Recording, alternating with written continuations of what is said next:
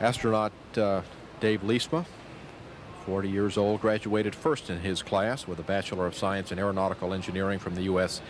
Naval Academy. Richard Richards, 43 years old, Bachelor of Science in Chemical Engineering. Brewster Shaw, the commander, 44, Bachelor and Master's degrees in Engineering Mechanics.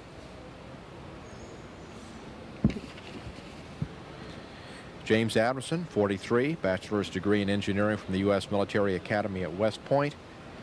And finally, Mark Brown, 38 years old, Bachelor of Science degree in Aeronautical and Astronautical Engineering from Purdue, and a Master of Science degree in Astronautical Engineering from the Air Force Institute of Technology. The traditional cake on the breakfast table there with the mission STS-28 logo. Upon completing breakfast, the crew then moved to the support room for suit up, where they don their flight suits, their pressure suits, fitted with their helmets. Their communications equipment was checked. This is an exercise that they also practiced during the terminal countdown demonstration test back in the middle of July.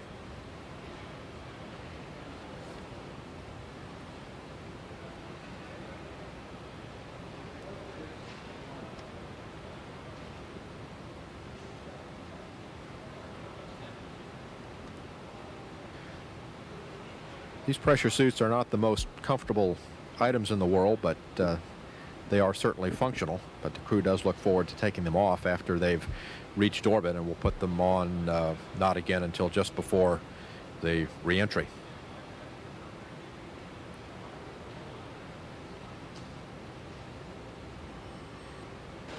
After the suit up, the crew moved from their astronaut quarters at the operations and checkout building to the Astrovan for the 20-minute ride out to Pad B.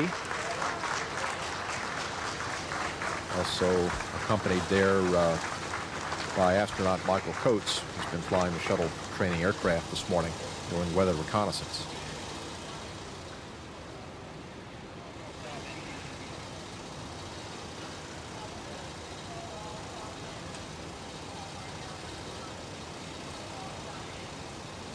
About an 8-mile trip from the astronaut quarters out to Pad 39B, where the crew boards the orbiter.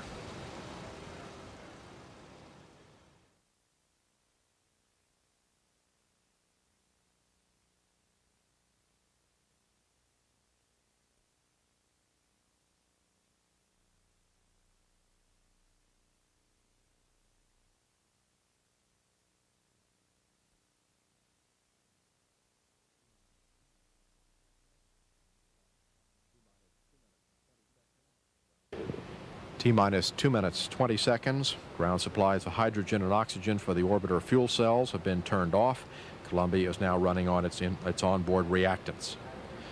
The orbiter test conductor has asked pilot Dick Richards to clear the caution and warning memory system. He reports that that clearing is completed, and he reported no expected errors.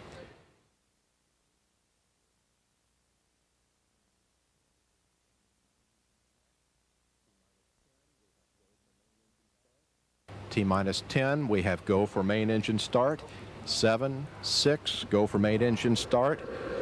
4, 3, 2, 1, and liftoff. Liftoff on Columbia, and it's return to flight. This is Mission Control. Houston, roll program initiated.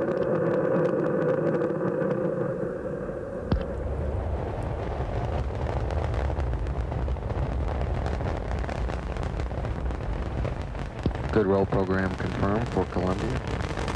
3 main engines up and running.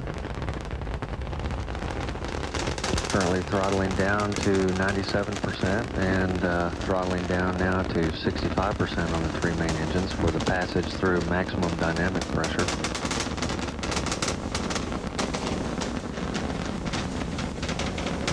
Altitude 18,000 feet, downrange about 1 nautical mile.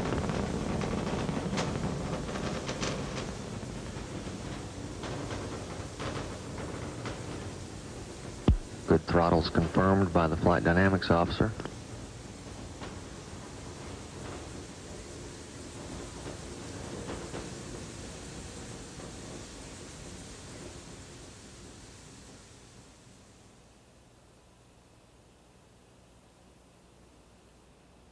Columbia has just been given the go at throttle up call by Mission Control. Altitude 62,000 feet. Downrange about 7 nautical miles.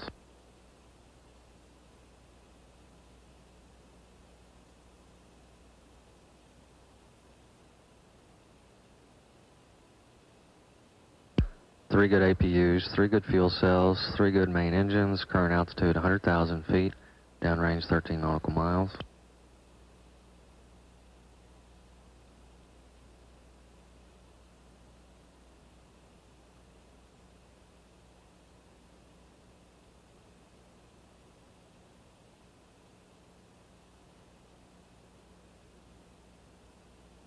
Standing by for SRB separation, and we have SRB separation.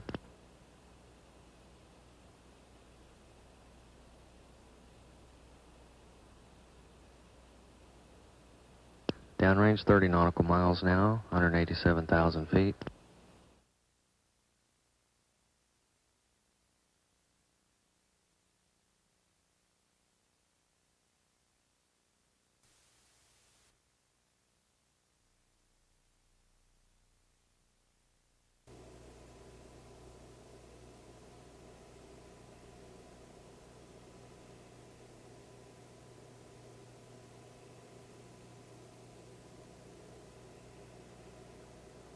Altitude 1,100 feet now, range about 1.5 nautical miles.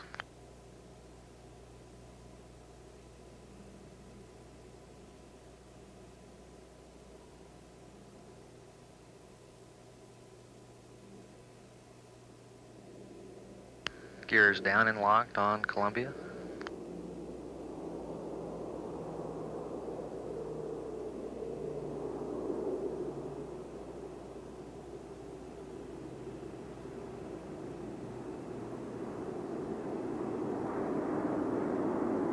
Main gear touchdown.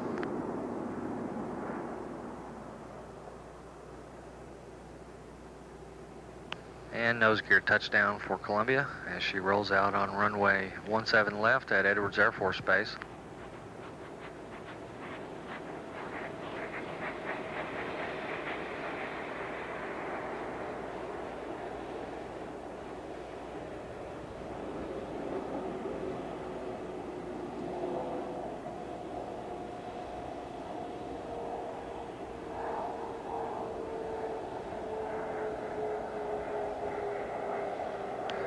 The mechanical systems officer in Mission Control reports good braking on Columbia as she rolls to a stop at a mission elapsed time of 5 days, 1 hour, 0 minutes, and 56 seconds.